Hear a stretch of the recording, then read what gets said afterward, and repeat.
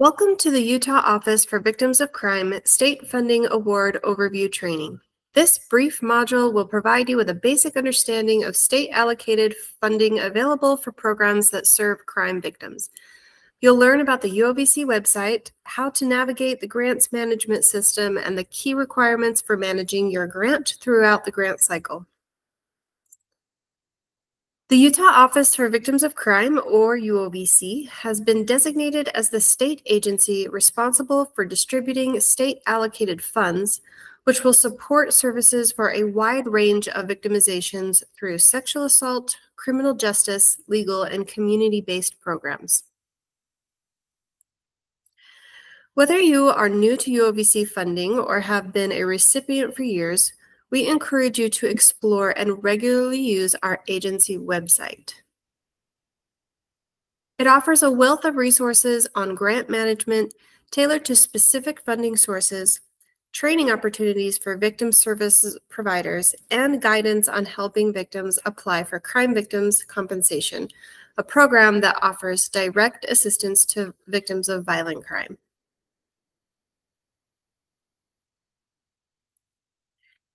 Now let's explore the grants management system where your online award is stored. All UOVC awards are managed through this portal, which is where you'll submit reimbursement requests, upload required documents and progress reports, and access important materials related to your award. If you need to request an additional login to the system or request a current password, you'll need to email your grant analyst. So this is the homepage of the portal. You can see down below all 4 funding sources that UOVC offers. During the time of an open application, this is generally where you will begin that process. The Support tab offers contact information for the system administrators in our office. They can be contacted with system issues if your grant analyst is unavailable.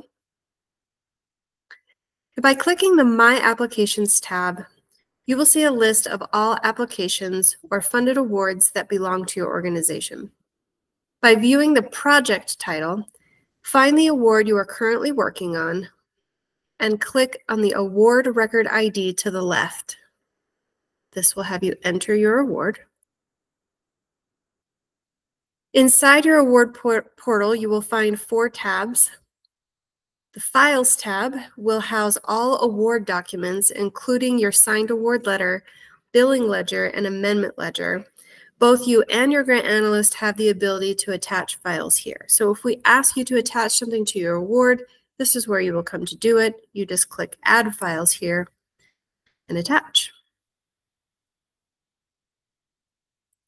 The Budget tab does allow you to see a simple view of your total budget, although we encourage you to look at your most recent billing ledger for an accurate remaining balance and details of your approved budget. You can click the budget here, select your one, and it will just give you an overview of your total amount and your remaining balance. The Payment Request and Amendment tab both have additional training modules to walk you through this process. There have been some changes from the previous year, so we encourage you to review them both before making any requests.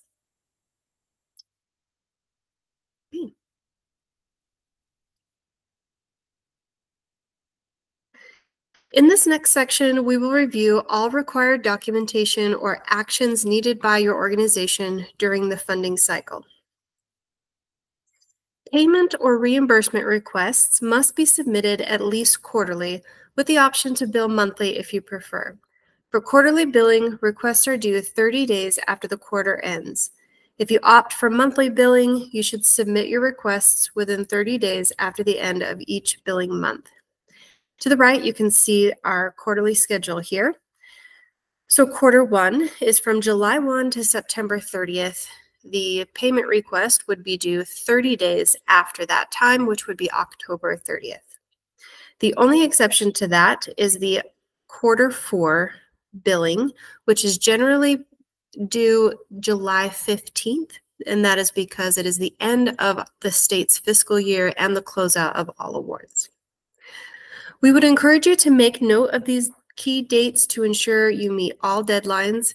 If you run into any technical issues, don't hesitate to reach out to your grant analyst right away. We want to help you resolve any problems quickly so there's no delay in getting payments to your agency. You will find a separate training module on how to submit a reimbursement request. Your agency is also required to submit 4 progress reports following the same quarterly schedule. On these dates, you'll need to submit a report on the progress of your goals and objectives. This could involve the program plan your agency submitted with your application, or depending on the type of award, your efforts to fulfill the scope of work. A separate training module is available to guide you through completing the quarterly progress report. On a quarterly basis, your grant analyst will reach out to you to request either an in-person meeting, virtual meeting, or chat through email. This is in an effort to share important updates, reminders, and provide overall technical assistance. We encourage you to take advantage of these times to make your grant management process as seamless as possible.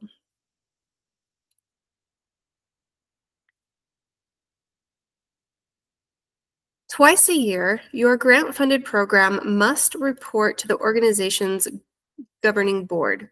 This report should include details about the award, funding, and progress on your goals and objectives. While there's no set deadline for each report, we recommend spacing them evenly throughout the award year. Both reports must be completed by June 30th.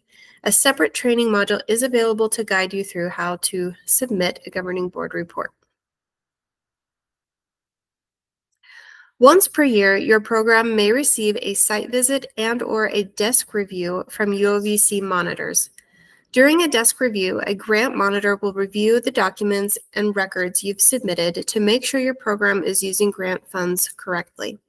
They will check your financial reports and progress reports and any other required documents to ensure everything matches up and follows the grant guidelines.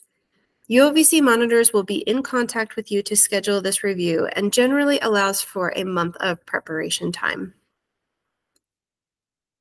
And finally, at the end of the award, after you have completed your final reimbursement request, your grant analyst will send you a deobligation form. This form will indicate the amount of funding your organization was unable to spend during the grant cycle. If your deobligation amount is higher than 10% of your total award, you will be asked to provide an explanation as to why.